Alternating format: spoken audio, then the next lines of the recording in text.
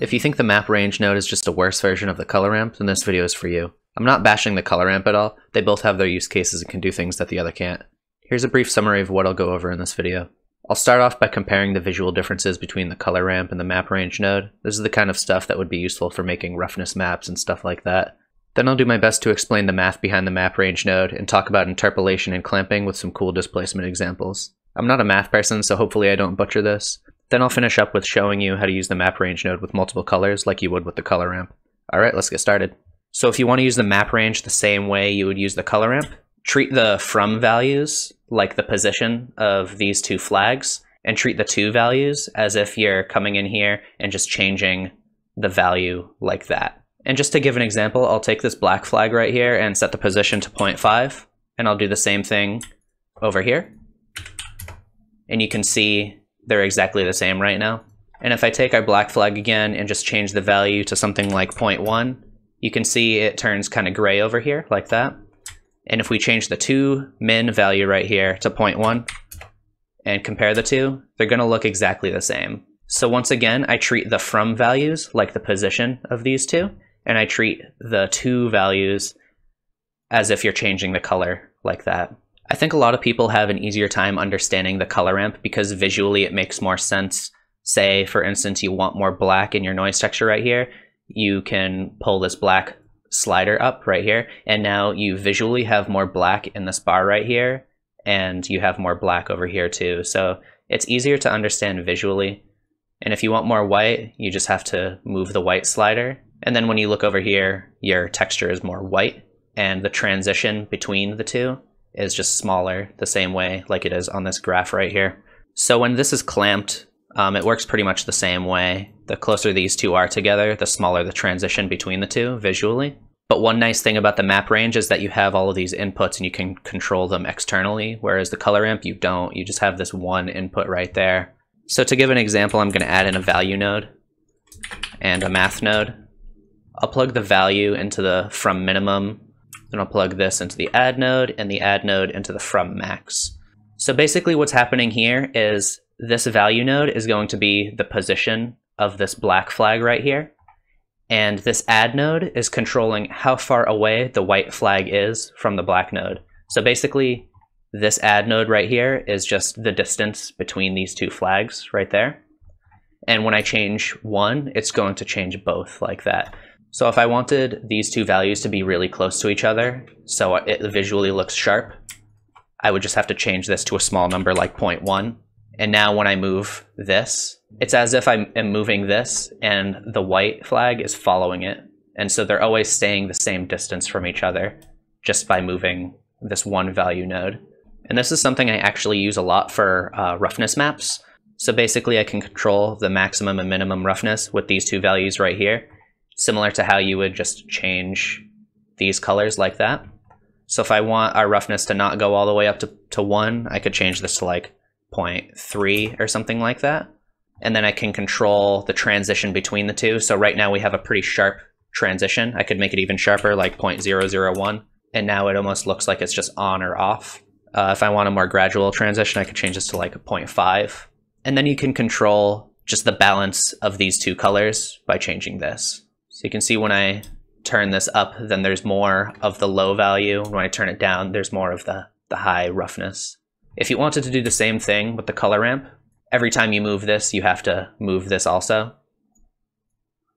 If you want to use the ColorRamp and the map range interchangeably, make sure you leave this clamped. We'll talk more about clamping a little later. One thing that the ColorRamp offers that the map range doesn't is actually the ability to change color beyond grayscale. So I could change this to like red and blue or something like that.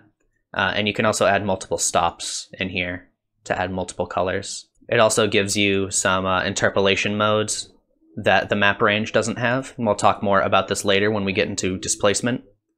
And you also have this section right here that allows you to change from RGB to HSV or HSL. And when you do that, it gives you some more interpolation modes. And basically the way I understand these is if it's set to near, it's going to find the nearest root between these two. And what I mean by that is we have red and we have blue right here, and it's just going to take this root right here. And if we set this to far, now we have these other colors in between, it's going to take this root. and you can visually see that those other colors are in there too, and it's just following that same route. You have clockwise and counterclockwise. Basically, it's not going to look at how close they are and just go in one direction. All right, this next part, I'm going to try to explain the math end a little bit. And so right now I just have my plane again, and I have a gradient texture on it, a spherical gradient texture, where the middle of the gradient equals 1 or white, and the edge, the lowest point, is black or with a value of 0. So when you displace it, it'll look like this. And I set up these backgrounds so that each of these squares equals 1. The blue is positive and the red is negative. So where they meet, that would be 0. You know, this would be 1 unit, and this would be -1. And I'm going to use this to explain how the math works behind the map range. And once again, I don't consider myself to be a math person, so hopefully I don't mess this up. If I explain any of this wrong, feel free to correct me in the comments below. So I like to think about the froms like the starting value and the twos like the ending value. So you can see right now they have the same values. They have the same distance. They both have a distance of 1. So you can think of this kind of like a ratio, like 1 to 1. They're both the same size. But if I make this something larger, like 2, now the distance between 0 and 1 is 1, and the distance from 0 to 2 is 2. So it's like telling it to double in size, and you can see that right now our plane is twice the size it was before. Instead of going from 0 to 1, it's going from 0 to 2. And this works when you go the other way too, so if you wanted it to be half as big, you could change this to 0.5. And this works the other way around too, so if we change this to 2 right here, the distance between these is 2, and the distance between these is 1. So it's like saying start with a value of 2 and then half. So now you can see this is half the size. And when we talk about clamping, you can see if I turn this up like this, that it's getting cut off right here. And when I unclamp it, it continues like that. So basically when this is clamped, it's using these values right here and saying don't go below the minimum and don't go above the maximum. So you can see even though this wants to go above 1, it's cutting it off instead to stay at this value right here. So if we change this value, it will allow us to go above. So I set this to 2, and now it's treating the maximum like 2, like that. It's just clamping it. But it's also kind of distorting our plane right here because the distance between these two is different now. So when you unclamp this, it won't stop any of the values from going through, and it'll just keep continuing. And this is something that is pretty important when you're using the map range for math or for something like displacement where you want negative values to come through. So most textures like the gradient texture, they keep their values between 0 and 1, but there is an example of one texture that doesn't, and that's the Musgrave texture. So like I said before, normally when you see black, that would be a value of 0, but if it goes into the negative, you can't visually really see a difference because going lower than 0 will still just look black.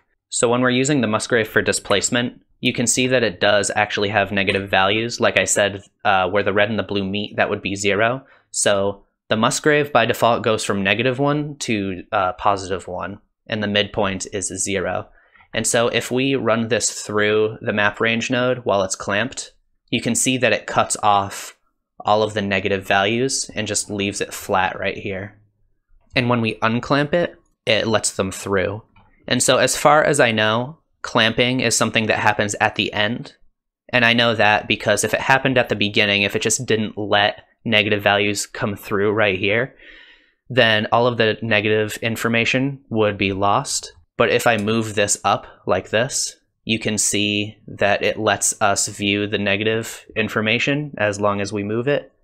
And so I'm pretty sure clamping happens at the end. It doesn't actually destroy any information. It just kind of stops it from leaving and restricts it to this range right here. So a big difference between the ColorRamp and the map range is that you can't unclamp the ColorRamp. It just won't let negative values leave.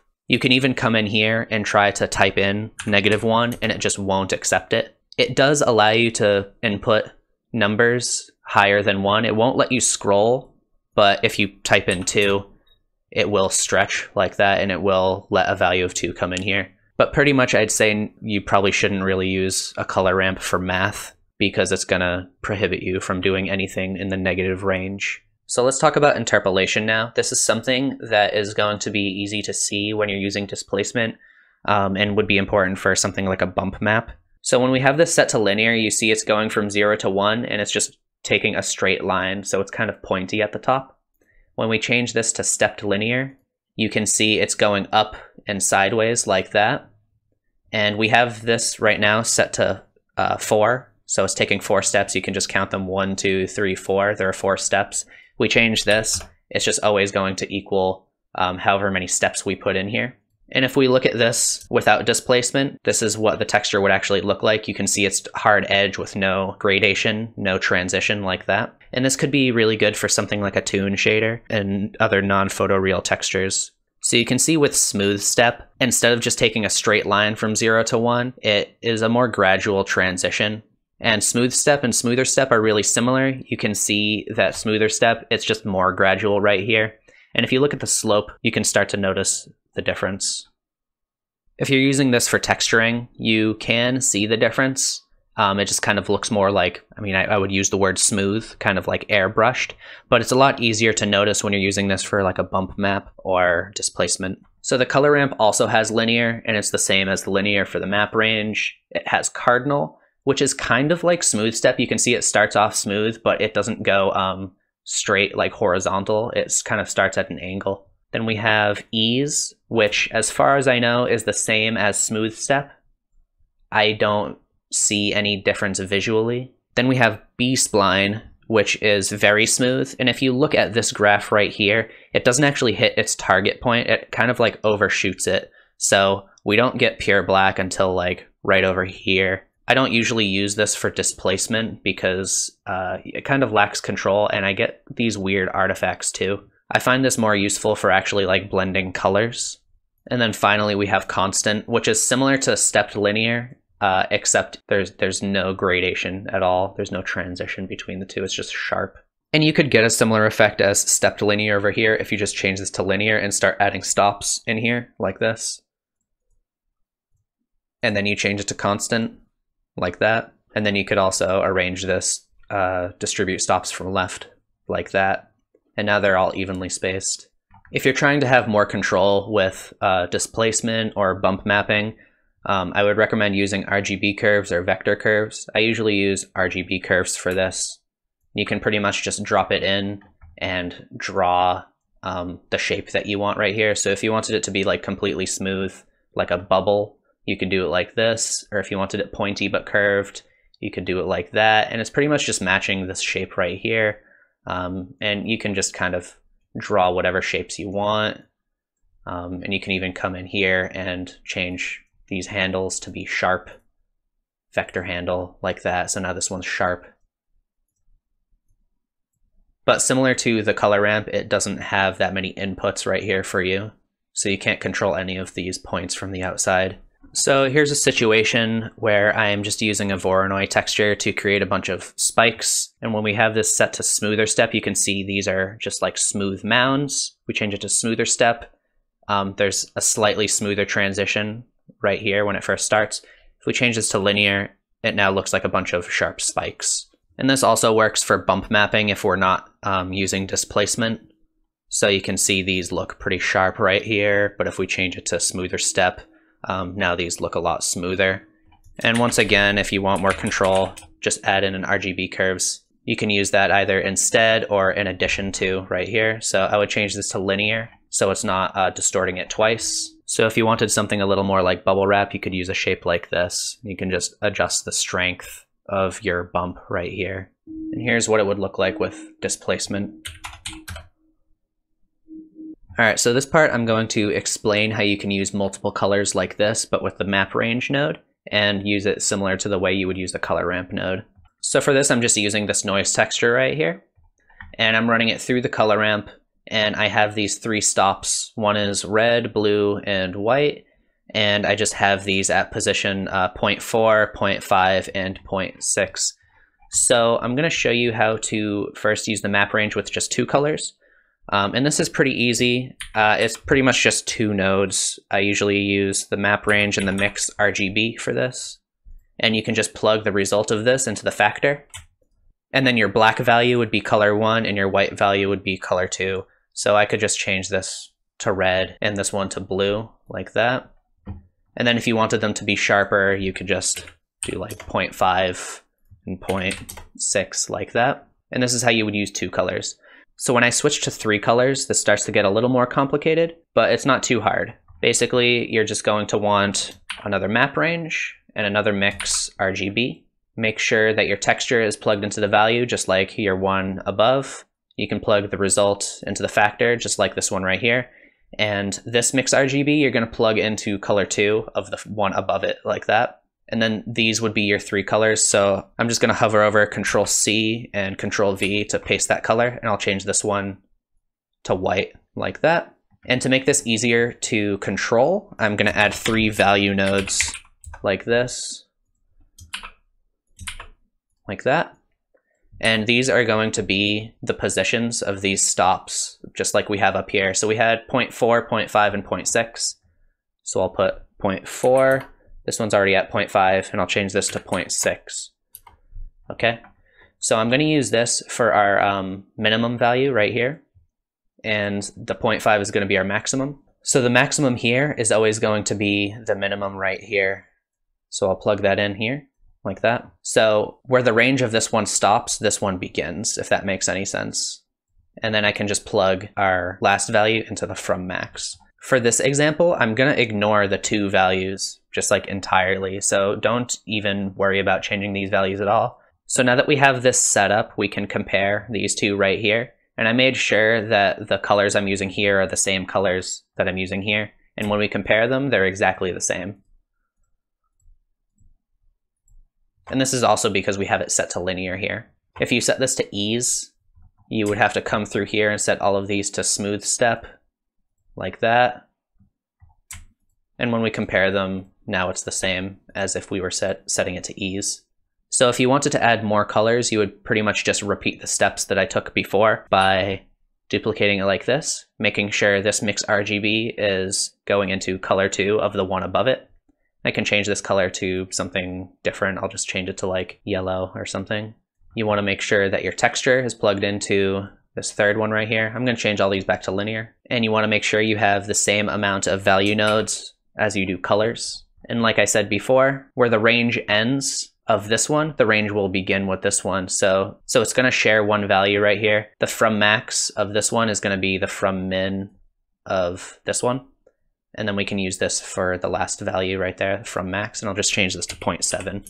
And so now we have 4 colors. One problem with this is that these have to be in order from smallest to largest. And if they overlap, it starts to not work like that. So just remember that you have to keep these going from small to large like that. If you wanted to, you could turn this into a group node. Basically what I would do is make sure you're using Node Wrangler for this. You can go to Preferences, Add-ons, and then type in Node Wrangler and just make sure this is enabled. And when you have that, you can shift and right click to create reroute nodes like this. So I'm going to do that for all of the values. And I'm also going to do that for this texture input right there. And then just select all these nodes, including those reroute nodes we just made. When you have them selected, hit Control G to group them like this. And then you can hit N to open up the side panel to change these values around the fields, and you can rename them and stuff like that. You can also plug these into the colors so that you can control the colors from the outside also. And what I like to do is just line the colors up so that they're next to the value that is controlling them. I like to make sure that these are all clean in here. I just removed the reroute nodes, and I'm just going to go through here and rename some. And so now this is what it would look like from the outside, and you can control all the colors and the positions of each color. Alright, that's it for this one. I hope I did a decent job explaining how these work. If you'd like to download the node group I made at the end, you can get it for free on Gumroad, along with some other free node groups that I made. If you find them useful, consider giving a donation or a rating. Thanks for watching. Have a good one.